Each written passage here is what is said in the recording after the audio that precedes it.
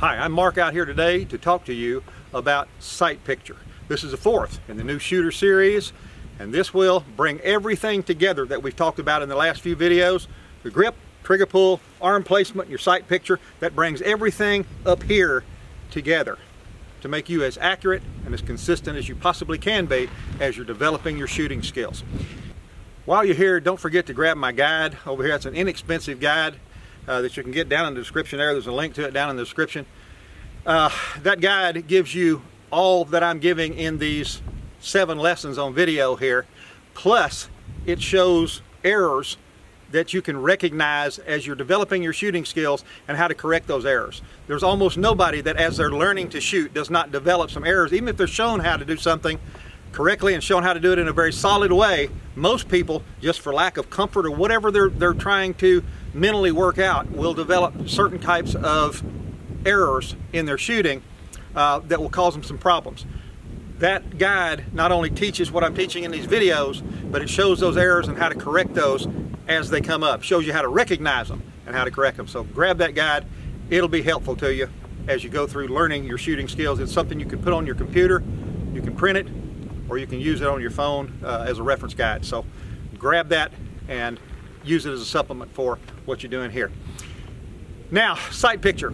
Sight picture, most people are familiar with the sight picture even if they don't shoot. They've seen, you know, the little horseshoe and the sight in the middle of it, like this right here. I've seen that illustrated a lot on a range with people showing somebody else how to shoot, doing this with their fingers to show them what it's supposed to look like. And in reality, that is basically what it looks like. Your sight picture, your iron sights on your gun, notwithstanding red dot sights, which is not taught in this series. That's for something later on after you've learned to use your iron sights real well. That sight picture is pretty critical. Assuming that sights are on and are accurate, or are working with the gun that they're on, which most of them do out of the box. They come out of the box ready to shoot.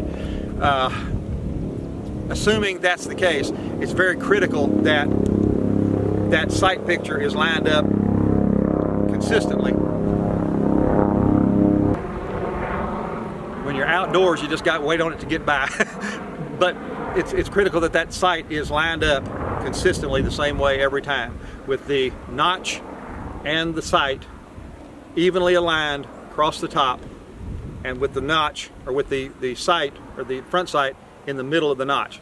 That's where your sight picture is going to be on your target when you're trying to get some accuracy out of your handgun. Now what I'm going to do is I'm going to get my gun out here, and I'm going to get over in front of one of the targets, and I'm going to put on a GoPro, head-mounted GoPro, and I'm going to do the best I can to show you the various ways that a sight picture may be placed on your target to be able to get the best accuracy you can get out of your gun. Okay, I'm going to take my gun over, and I'm going to put it right in front of a dirty bird target on a red dot there, and just kind of show you how your sight picture should sit, and I'll explain it with my fingers and everything and talk about it. Then I'll line up and actually shoot at the head of a steel silhouette over here, and just show you how it's supposed to work. Your sight picture in the new shooter series. Here we go. Okay, I'm going to just point it out now with my fingers with the sight picture. This is not something that most people are unfamiliar with, at least seeing, and that is that this post should line up with these 2 notches in the middle and lined up evenly across the top. That sight picture, with your arms out, your grip, everything out, your arms straight out, aiming at your target, that sight picture should line up with your target that you intend to shoot. When you get that lined up with the target that you are intending to shoot, your focus should go to this front sight post. Not back here, not to the target, but with a sight picture, with these lined up, your focus should go to this front post. And that's where your firing would be done for accuracy. That will give you the greatest ability to focus exactly where you need it to be without it wavering from that target. So, these lined up across this way, in the center, on the target, with your focus on the front sight, is where you shoot. That's your sight picture and how it sits. Now, if a gun comes with adjustable sights and the sight picture you're getting is resulting in you shooting right or left, before you decide to change those sights, go put it in somebody else's hands. Let them shoot it. See if somebody else shoots it the same direction you do. If they don't, if they're putting it here instead of over here or over here, it means you need to adjust your shooting, adjust your grip, adjust your trigger control, your arms, whatever it is, but you're going to have to adjust that rather than adjusting the sights. Okay, I know there's a lot of talking in this, but that's the way you learn. And I'm going to line up just like I just showed you here, except I'm not going to be lining up on a little dot, but I'm going to be lining up on the head of a silhouette target over here, a steel silhouette, and just shooting several rounds into it with the sight picture just like I just showed you just now.